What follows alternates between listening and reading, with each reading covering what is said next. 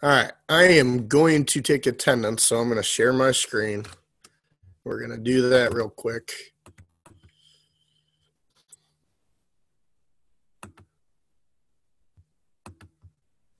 And we are going to talk about our trade jobs. So if you guys want to get ready on that and be able to talk about your trade, we are going to do that.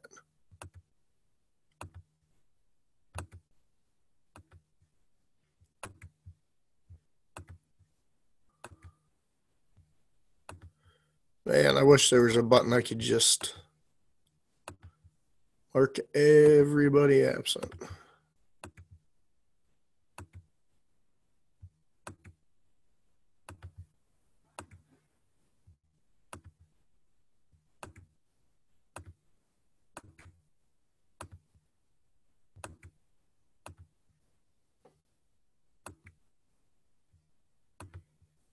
All righty. So, oops. There's Ken's. Ken's is there too. I'll have to go back and mark her. All right. Who wants to talk about their trade job? And honestly, right now, trade jobs are up and coming. They're some of the biggest jobs that are out there. So go ahead. You want to talk about yours, Lex? Yeah, that's all right.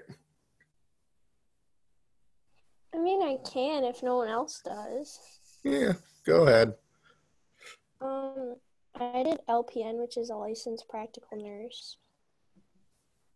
Daily activities are basic patient monitoring, like monitoring basic patient health, like vital signs and overall conditions, changing dressings and inserting catheters, assisting with tests and procedures, providing personal care like bathing and using the bathroom, and then taking basic patient history and maintaining documents.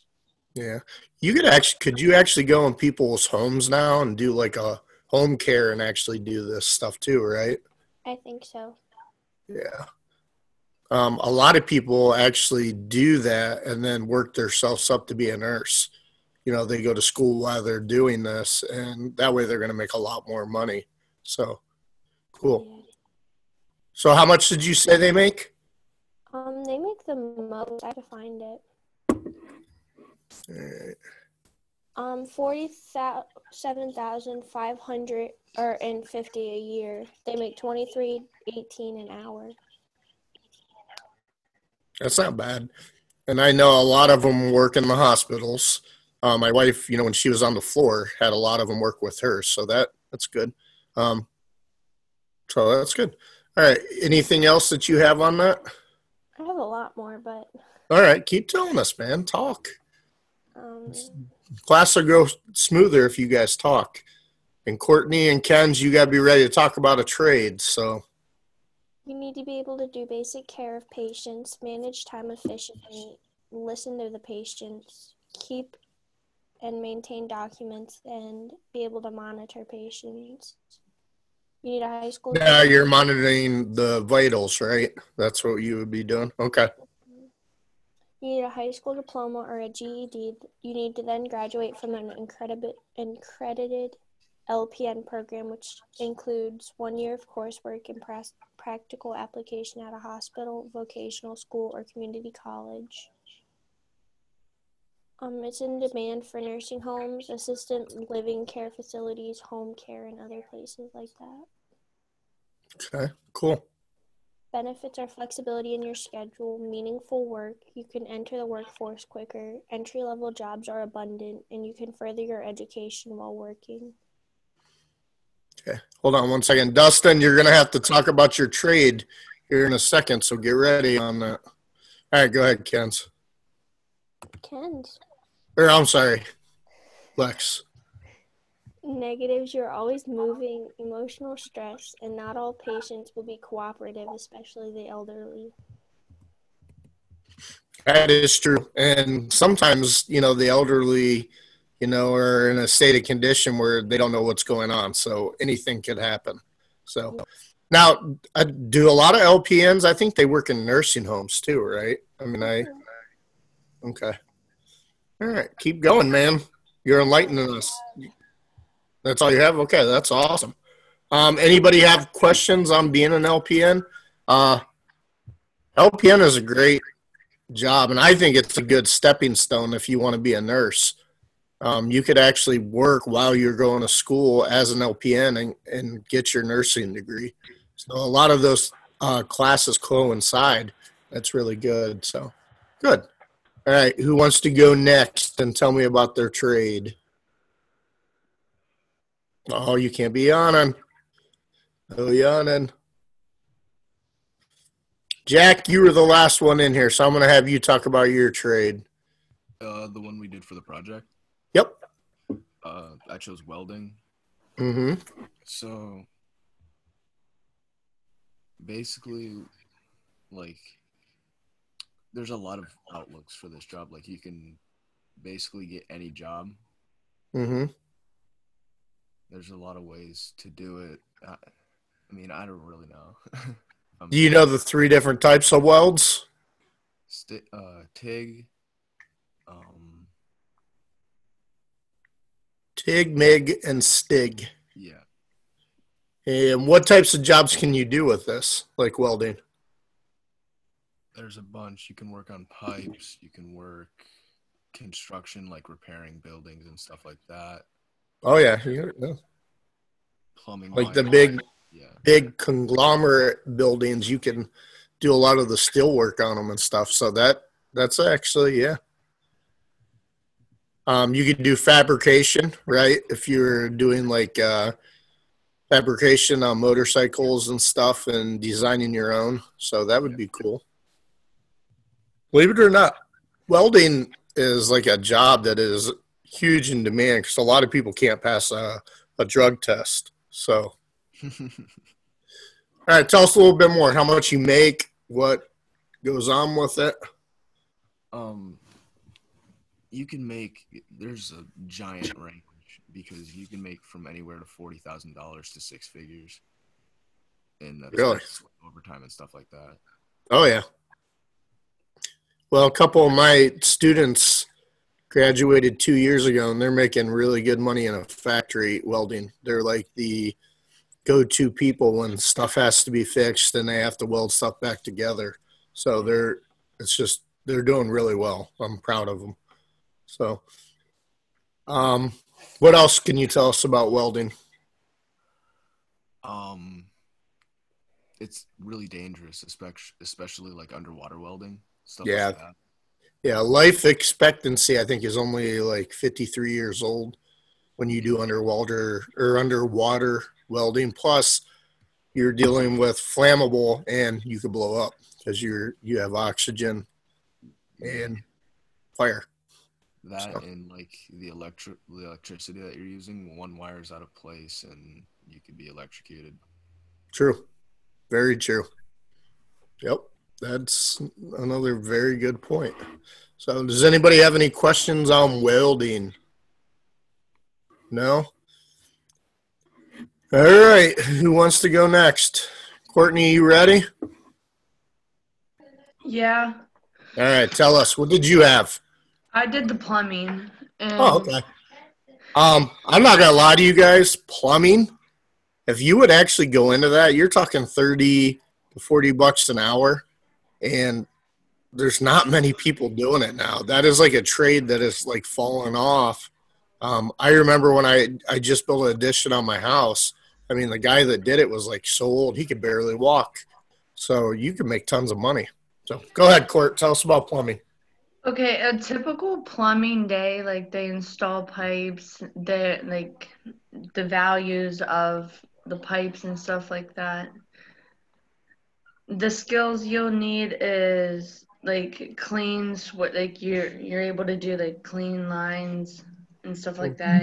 Hands and arm strength. You'll need like manual, like you're gonna have to know how to use manual stuff. Mm-hmm. Like the type of training you'll need is like a high school diploma. That's about it. Okay. And I'm sure you're going to have to be trained on how to use all that. We had about 3 or 4 students a couple years ago that graduated, and that they just took it as a summer job, and they're still doing it, and they're making lots of money. So I'm actually proud of them too. So that is another good job that you can do. All kinds of avenues that you can work with that, as far as the plumbing, the pipes of a whole house, kitchen sinks, bathroom sinks, toilets, and just all kinds of stuff with that. So good. Did you talk about money? How much money do you make?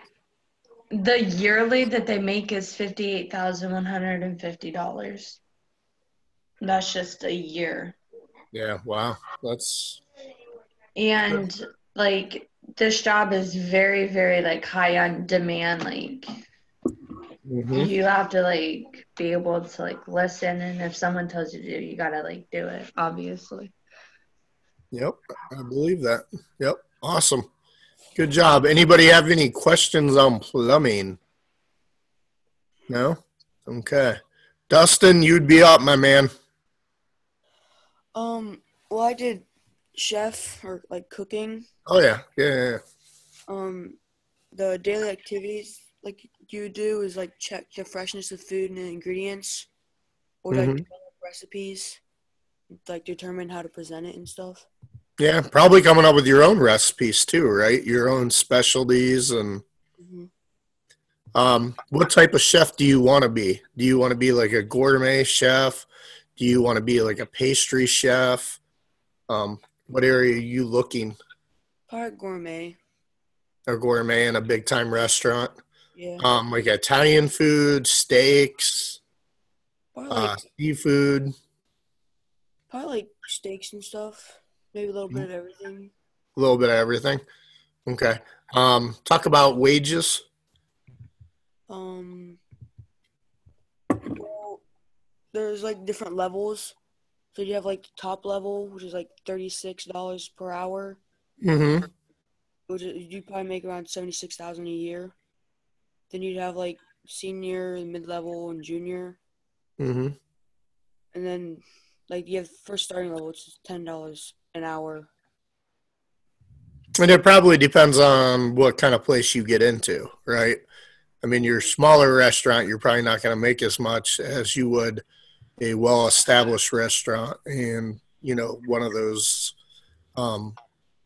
ritzy kind of places that you would go to. So, okay, very good. That's actually one. I think you're the only one that did chef out of all of the classes that I have. So that's good. Really good. Ken, do you have anything for us? Yeah, I do. Okay, man. Talk to us. I did a respiratory therapist, and they can work pretty much anywhere, like hospitals, or some work in like nursing homes. And they work therapeutically with like people that suffer from like critical conditions that involve like their breathing. So you would make about $57,000 a year if you have like the basic level of like the entry degree, which is associate's degree. So you'd only go 2. Yeah, that's good money for only a 2-year degree. Yeah, but like you can work like higher up if you want to work in like a big hospital and deal with people who have like been really like more advanced like patients that have like bigger issues. Like some people suffer from like strokes and heart attacks, and the respiratory therapist would like work with them on like maybe like regulating breathing or like checking their heart rates and like making sure that they're okay. Yeah. And especially right now. I mean, I have a lung disease, so I know the whole thing behind all that and the tests that you have to take and all kinds of stuff that you have to do. Think about right now, is that job really in demand? Yeah, it is. Like because of the COVID, yeah, it's like income, like it's really like in demand because people like one of the conditions is like it's like a breathing thing. So it's like definitely in demand. Yeah. No, all 5 of you guys picked very, very good jobs as far as trade jobs. Just know that there are a ton more out there. And right now, I think it's going to even get bigger. I think there's going to be a lot more stuff that's going to be made in the United States. I was just reading an article on that, that, you know, we can't rely on these other countries to make stuff. So I think manufacturing is going to come back big, and you're going to have a lot more trade jobs. And I'm not just talking working in a factory. You can be doing all kinds of stuff in a factory. You could be a machinist. You could be the electrical engineer. You could be mechanical engineer. You could be a chemical engineer. Even going farther up, and technology engineer. You could do all the technology of the whole plant, which, I mean, everything's run on technology. So you guys have anything else, anybody, that you want to touch on?